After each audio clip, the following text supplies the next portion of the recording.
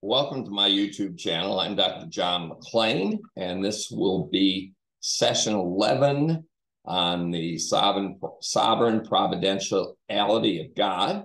And in this session, I will seek to answer and give my opinion on the theological questions that I left you. Does God always exercise all his power? Well, I think that this looks at God in the sense of some kind of measurement.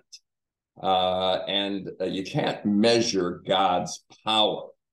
God always exercises his power, his sovereignty.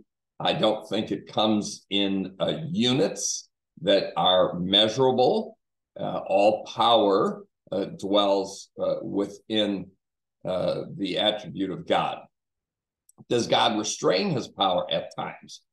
And I think the answer to that is yes, in the sense that he restrains it by waiting at times on his judgment, on delaying judgment, on bringing measured judgment or measured punishment or measured actions in order to bring people to repentance and things like that. So in that sense, God does restrain his power.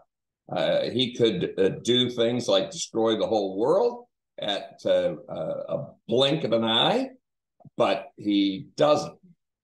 And so power of God is always integrated or controlled by all the other attributes, and the power of God is always exercised according to the purpose of his glory. The fact that God is almighty, does that mean that he is the cause of all things? Mentioned this before. The fact that God has power, can stop things, doesn't mean that he's causing things.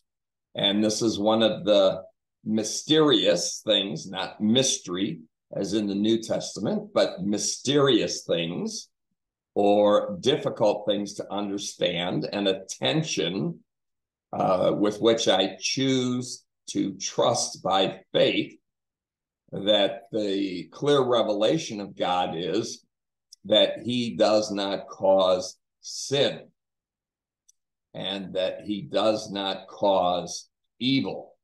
And as James would say, when someone is tempted, don't say that God is tempting you. And the New American Standard, I think, says because God cannot be tempted. And a better translation is God is untemptable. In other words, you can try God, you can test God, you can seek, in a sense, to tempt God, but because of all of his attributes and who God is, he is untemptable. You could say that a certain kind of military tank was indestructible. You could try to destroy it, but it is indestructible. That might be a parallel illustration. So, in what circumstances does God choose not to exercise his power? And I would say that God, in his power, has allowed a accountable freedom and choices amongst humanity, just as he allowed accountable choices with Satan, the devil, Lucifer, and the third of the angels that rebelled against God at the time. Next, why would God choose not to do something? And this is one of the frustrating questions because it impacts us directly, usually in the realm of something evil, negative, or bad happening to us. But, you know, a lot of us are very, very selfish sometimes, and we get angry with God because he doesn't do something good that we want. But God chooses not to do something ultimately for his glory. And we glorify God through the difficult times. As Paul said, when I'm weak, then I'm strong. We see in James the testing of our faith results in maturity and growth and glory to God. Is God not to blame when he could do something, but didn't or doesn't do something? The sin of omission. Well, this makes human logical sense to me. You know, again, the one who knows the right thing to do and doesn't do it, to him it is sin. And of course, that's within the context of James 4 and relations with people and our relationships with God and other things. But that's a human requirement. When God chooses not to do something, it is the best choice for his glory. So we need to keep that in mind.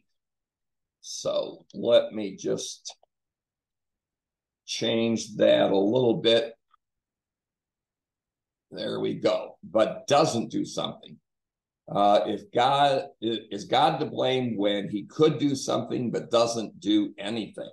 Sin of omission. Humanly, yeah, that doesn't seem right to me. Divinely, God gets to do what God chooses to do out of the perfection of his attributes for his glory. And I've got to trust and wait to find out how that all works out. We will be exploring this and studying this more in the next sessions. And again, humanly, I don't like the answer. I don't think it's fair, but God's not fair in the sense of God doesn't treat everybody equally. God's not into equity, and God gets to do what God wants to do.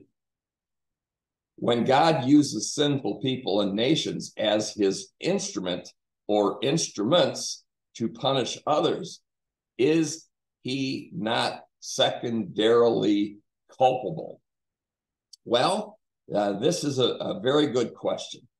And, you know, it depends on how you would understand uses.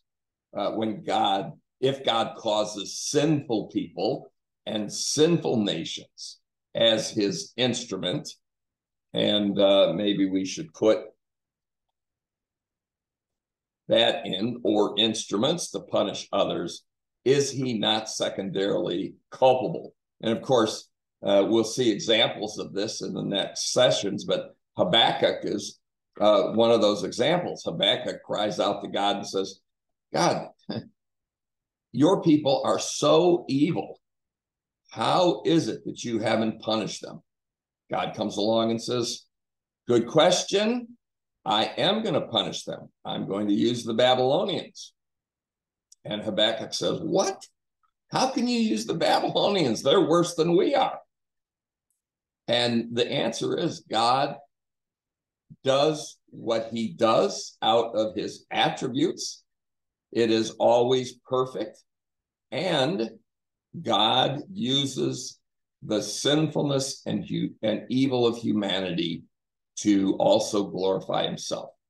God is glorified in the salvation and election of some, and in the condemnation and non-election of others.